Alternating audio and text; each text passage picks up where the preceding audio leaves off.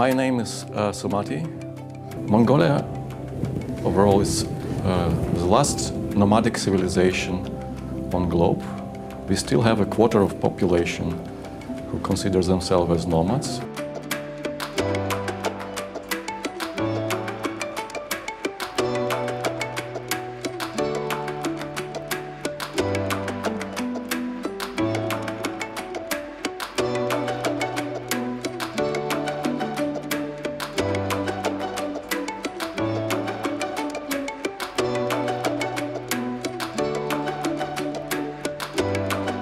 As for Jews, well, there was actually in no time the big Jewish community. There were some Jews coming in from Soviet Union, settling there, well, marrying, like in my case. My mother was a Russian Jew and my father is Mongol.